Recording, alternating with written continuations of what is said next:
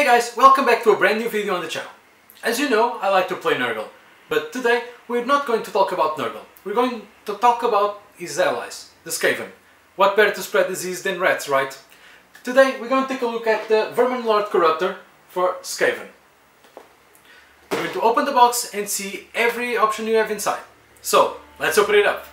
So, here we have the Verminlord Corruptor, and as you can see, it's a really nice model with lots of details.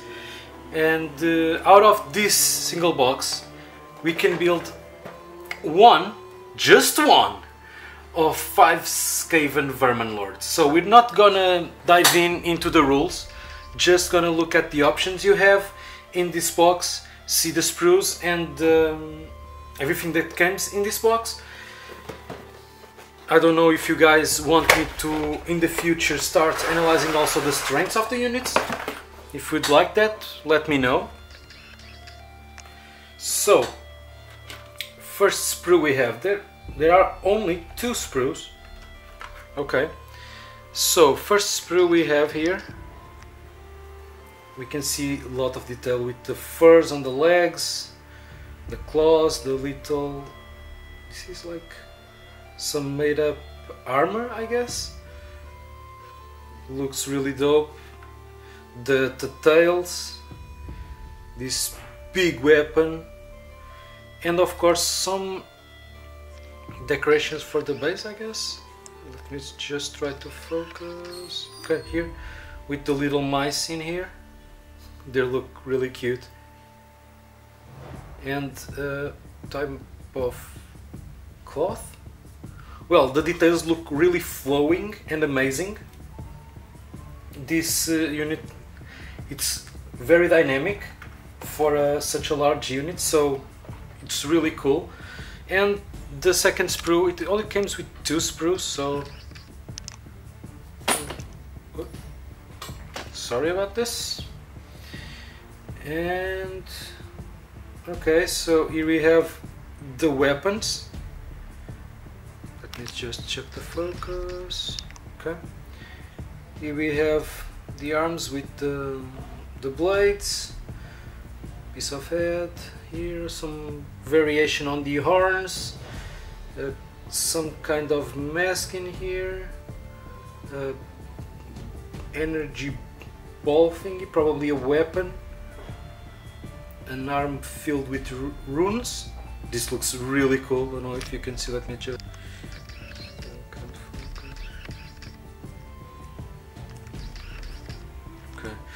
The runes in this arm looks really nice, and this armored hand with the claws looks really good.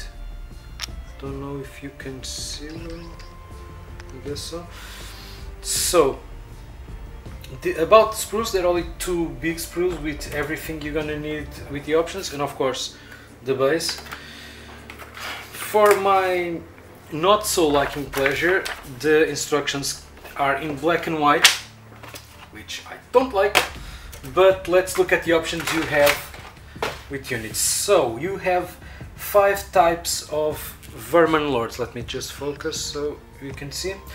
The Lord Screech Vermin King, the Verminlord Warpseer, Verminlord Warbringer, Verminlord Deceiver, and Verminlord Corruptor.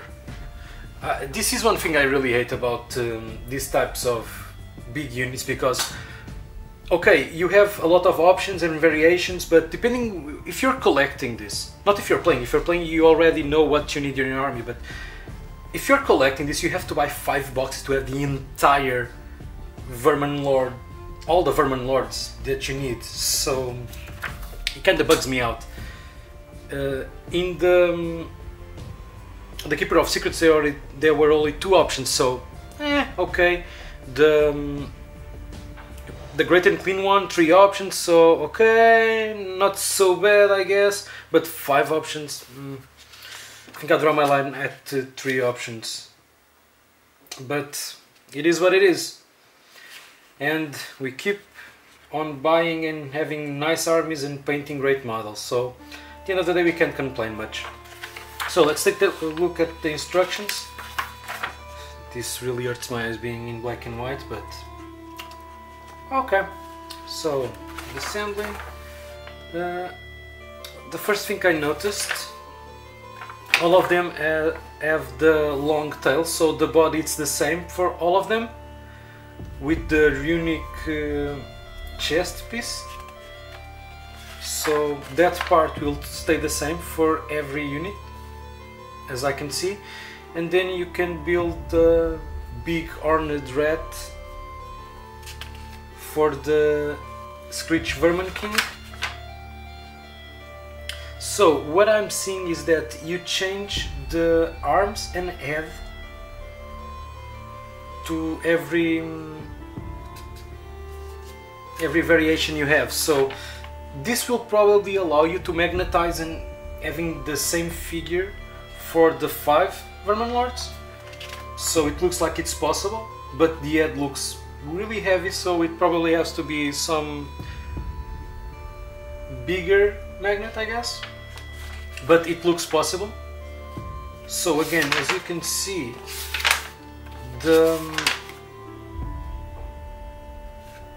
even the arm, it's always the same. So you can keep that arm and just change the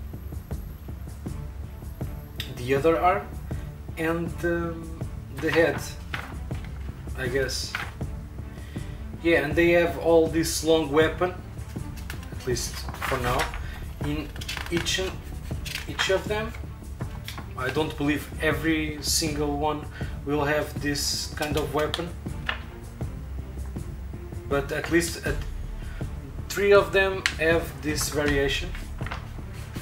Okay, so here we come to another variation. So you can't really magnetize it. Well, at least for 3 of them, if you want to keep the first ones.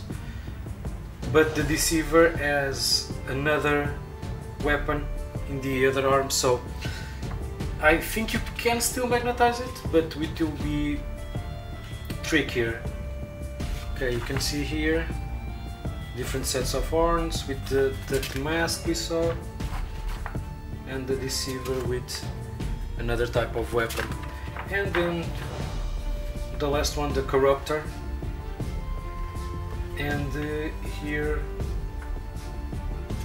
okay, this is my least favorite one, at least by looks only. I don't know about rules, but by looks only, this is my least favorite one. Still looks cool, and I think this is the one that comes in the box art.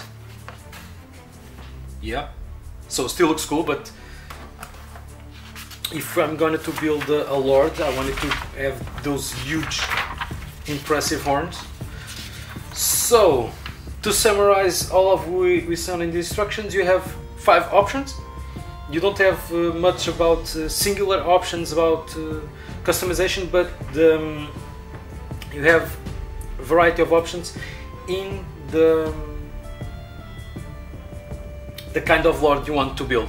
So, I think for the Screech Vermin King,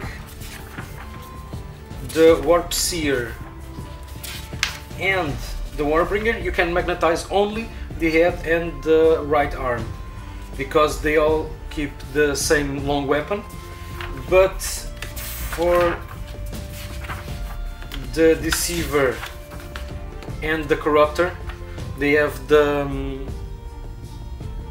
that piece of terrain there with the little mice, so it will be probably best if you look at what you need in your army before assembling it, or magnetize the hell out of it. So that's my advice to you if you're going to buy this box. All of them look amazing, the sprues look fantastic, they have ton of amazing details, but of course if you need to choose, be wary of what you choose, because if you're gonna build it in a not magnetizing way, you can only pick one out of these 5 lords. So, what did you think about this box? Let me know in the comments below which Verminlord you like the best. I hope you liked this video, and if you do, why not give a like? And if you want to see more videos like this in the future, please subscribe to the channel. I am Sam from Sam's Geek Vault, and I'll see you in the next video. Bye!